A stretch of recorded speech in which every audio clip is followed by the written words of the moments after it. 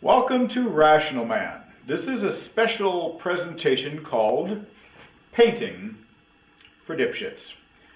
Now you may ask, why dipshits? Well, I like it because it's not pretentious. Also, For Dummies was taken, as of course was the Idiot's Guide, and I expect Mr. T has a lock on the word fool by now. So, I guess the other question would be, why painting? Well, the nice thing about art in general is that it is mercifully free from the tyranny of the competent. So, as they say, you can't judge art, which is why there's no such thing as an art show, I guess. Let's get started. What do you need to create a painting? A canvas is a good start.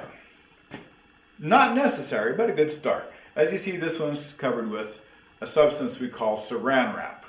That's how they come from the store. I don't know why. You can remove it if you like. Secondly, what you'll want is a good supply of paintbrushes. You probably want at least 20 or 30 of these because, as you know, dipshits don't like to rinse their brushes. So it's going to take you quite a few of those. And of course, paint. What kind of paint, may you ask? Might you ask? Well, as one famous dipshit artist put it, when I run out of green, I use red. So I suggest green and red, a good supply of both. Now, what kind of paint specifically? I recommend acrylic. Why? Well, because,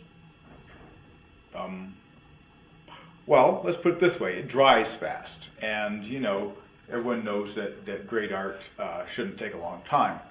Also, lesser paints are often made with such things as eggs and milk and flour. I mean, you know, you hear about all these starving artists, but no one asks why. Well, I think it's because they're painting with their food.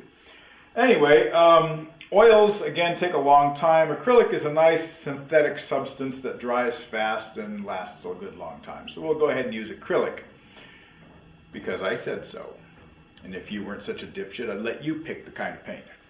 Also, watercolors, you might ask, aren't watercolors good? Well, yes and no. They're tricky, you know, so I think it's best we stick with the acrylics. Nice, easy cleanup at the end of the day. Finger paints? Yes, I think finger paints would be good, especially if you're doing nudes, but that's a whole nother story. Since I'm not a dipshit, I'm going to be using a paintbrush. Now, a subject. A lot of people say, what should I paint? Well, if you don't know that, maybe you shouldn't even be painting. But most people, a lot of people, like to do still life, which is essentially a bowl of fruit, usually. Now, we're not going to paint a whole bowl of fruit because it's too difficult. What we're going to do is start off easy.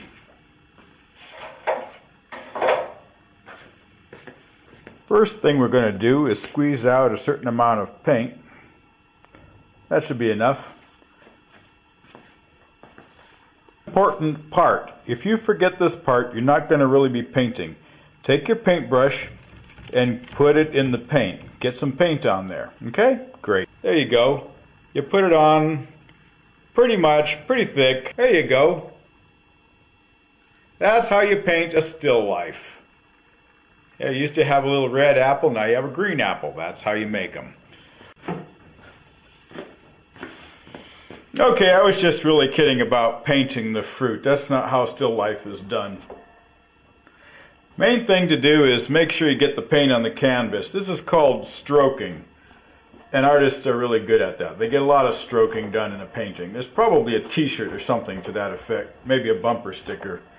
Okay. A basic stroke is you take the paint, again, put a gob of it on there, and then you smear it on the canvas like that, okay? Yeah, just like that. There you go. Now, there's more to it than just going like that. Sometimes you can go like this, too. Or hell, sometimes you can go like that, you know? I mean, it's pretty wide open here. You know, as an artist, it's kind of up to you. That's the fun part about art. It's really kind of up to you. Okay, great. All right. Now that you've mastered the basics of what they call painting, I'm going to introduce you to a new kind of painting called plein air. Now, for those of you who hadn't heard, plein air just means outside. In the great outdoors, I think you can be fairly assured of finding some form of inspiration. Now, I've come here to the sanctuary in hopes of catching some nudes out sunning themselves, which they quite often do at this time of day. Let's have a look around.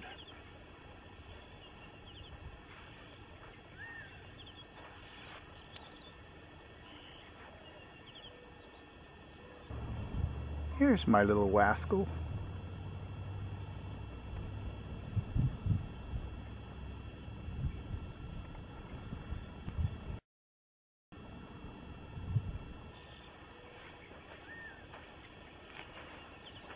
Well, they're not wearing any clothes. What do you want for nothing?